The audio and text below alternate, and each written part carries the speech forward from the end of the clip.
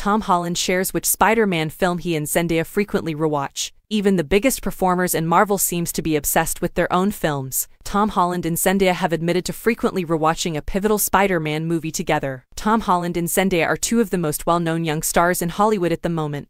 Despite their involvement in numerous high-profile projects, it appears that they enjoy thinking back to the earlier eras of the Marvel Cinematic Universe. Holland claims that the two like to revisit Spider-Man Homecoming to relive their childhood. "I watch my stuff," Holland admitted to Extra while walking the Critics' Choice Awards red carpet on Sunday. "Occasionally, I feel like my own worst critic. I really, know what it is that I can do, and sometimes I will see something and go, damn, I could have pushed more there. Really, once something has come out, Zendaya and I will, every now and then, watch Spider-Man 1 and reminisce about being 19 and making those movies again. I love those movies, and I love savoring those moments, so I try not to watch them as often as I would maybe like to because it's so special. It's such a luxury, such a gift to be able to sit down and sort of relive your youth. I wouldn't be the man I am today without that job." It's encouraging to learn that Zendaya and Tom Holland share the same enthusiasm for their MCU characters. Even while Spider-Man Homecoming still receives a lot of negative reviews, many people think it's the best representation of what a regular Spider-Man should and ought to be. I hope the two can have a new movie to rewatch on date nights as Spider-Man 4 seems to be taking the character back to his roots. I sort of put it to bed.